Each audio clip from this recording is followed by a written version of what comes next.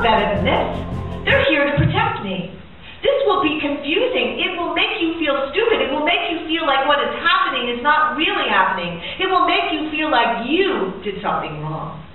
I watched my best friends, Elisa, Esther, and Swati. We were on holiday. We took the boat together from Bukavu to Goma. We were joking around a lot on the boat. Lake Kivu is a really big lake. It takes 5 hours sometimes to cross it.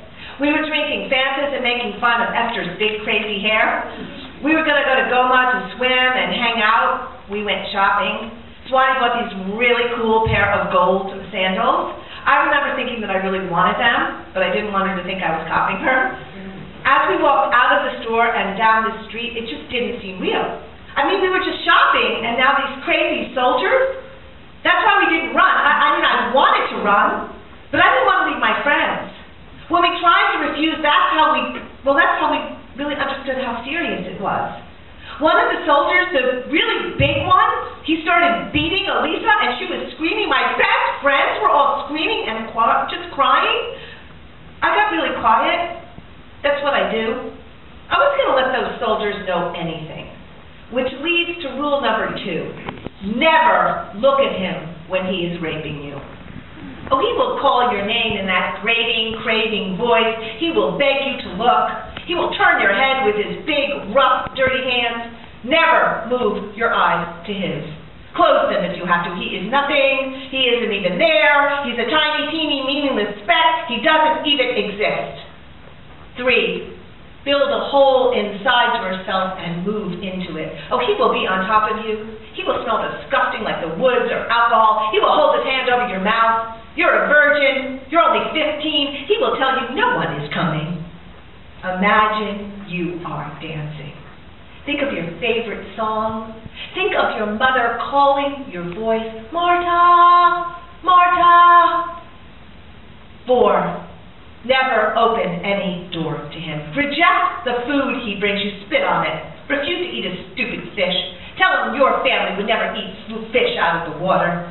When in public, he will want you to smile and act like a proper wife, even though he already has one. Never smile. Roll on the ground in the ugly, expensive pannier he brings you. Never laugh at his jokes. He will be shoving himself into you. Sometimes he will do this 3 or 4 times a day. It will not be painful after the first 20 times. Your insides will no longer belong to you.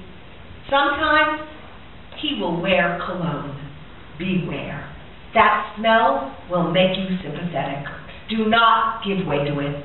You will begin to feel something for him. It's natural after 6 months. It's nothing more than habit or accident. It has nothing to do with Claude. By the way, never use his name. When you speak to him, only call him or you. You move over. You leave me alone. He will tell you things about himself. Never act like you were interested. 5. His sadness is none of your business.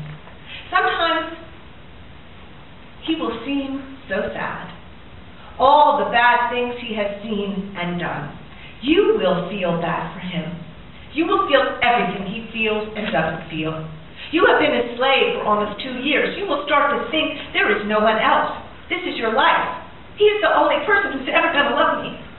When you start vomiting, one morning, you will be sure he has poisoned you. Then it will pass and it will happen again, and slowly you will realize you are pregnant with his baby.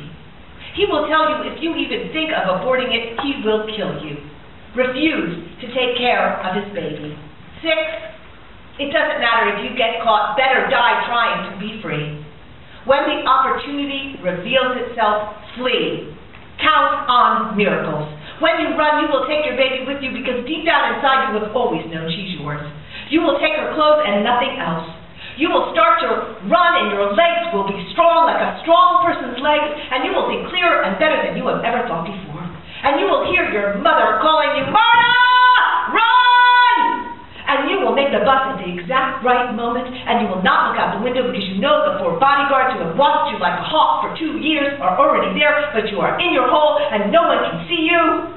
And you will hide with your baby in your cousin's house, the house you would have stayed on your holiday, and Claude will come with the 4 other soldiers, and they will search and destroy and everything, and your baby will not cry, and you will be invisible. And the next day you will make it to the boat, and as it is pulling out from the shore, you will not be breathing, and you will see him and the others on the dock,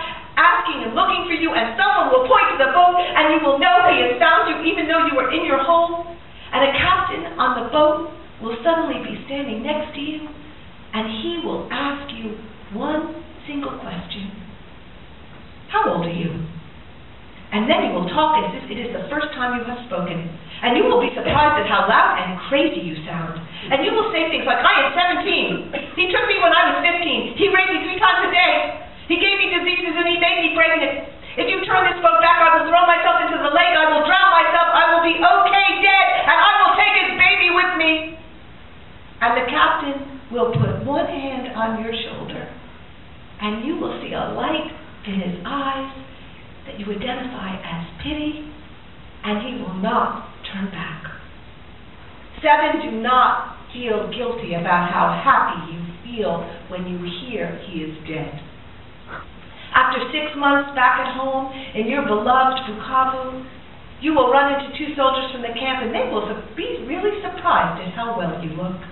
And they will tell you that Claude got killed, and you will say, God did something good.